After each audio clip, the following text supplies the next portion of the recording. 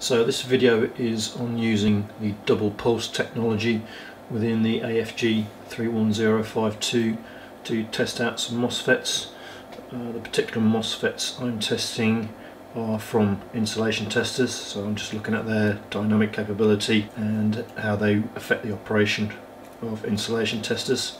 The first aspect is to load the double pulse software from Tektronix. You have to download this from the Tektronix website, which I did need to actually log into, and you have down here now from the main menu and add apps. So dpulse is where I've put it, and there's the double pulse login. That's its file name. Click OK, and that loads pretty quick.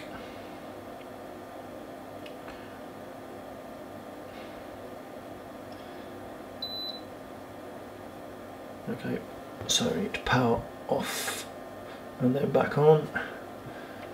You see it's actually loaded in there, but we'll do the power off that it asks for. The only other thing to be aware of with the double pulse software is it needed the latest version of the firmware, which this already had, so I haven't had to upgrade that.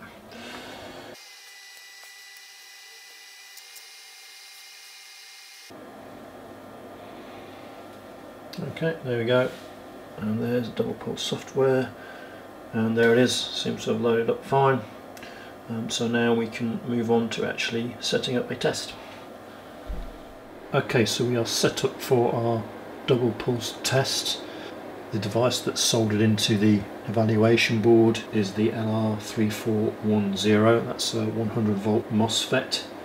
I'm showing this one because it's the MOSFET I've found to be the most common in the insulation testers that I've reviewed. So I've found it in the Dialog, Fleur, Fluke, RS Pro, Upper Technology, X-Tech. All those insulation testers use this device to switch the high voltage transformer within the insulation tester to provide the high voltage output. And you can see I've set up here, if I just reposition. Okay, so here's my evaluation board. There's my two MOSFETs, and at the back here I've got the high voltage pulse transformer that is being switched by the two MOSFETs. So channel 1 is on the oscilloscope, will be this one here. This is looking at the drain source voltage on MOSFET 2. I've got the channel 2 is looking at the actual pulse coming off of the driver chip, so ultimately it's the pulse being driven by the AFG31052. And then channel 4, when I've got it switched on, is the actual voltage across the pulse transformer that's being switched by the MOSFET. That's actually going through a differential unit here. Okay, so that's the differential probe that's across the voltage transformer, and then this here is measuring the current, which is another differential probe with a clip-on CT. And then if we zoom out, okay, so here on the left I've got my Regal power supply that's supplying 9 volts into the board that's the MOSFET is using to switch on and off onto the transformer. Let's do my scope, and then there's another power supply behind the function generator that's just providing 12 volts into the evaluation board to power the driver chip.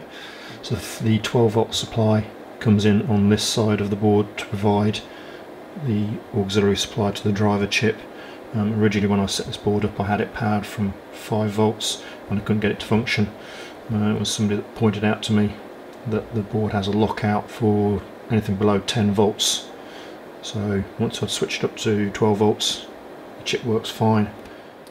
So at the moment I've set the function generator up on a manual trigger, so it'll be just one pulse, and I've got the scope set up on a single shot.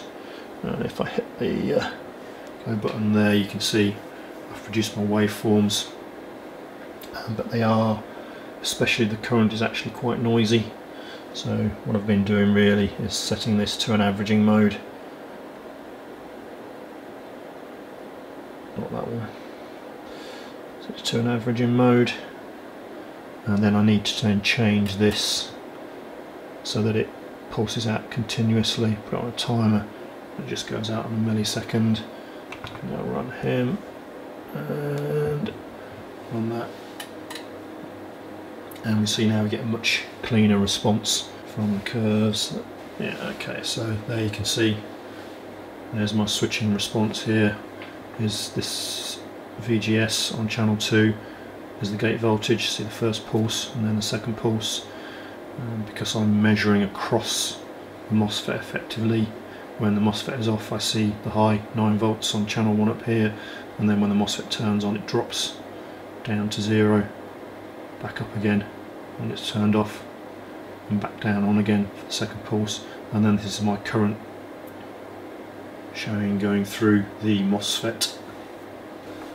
Okay, so that's the basic overview of the double pulse test from the AFG31052. Thanks for watching.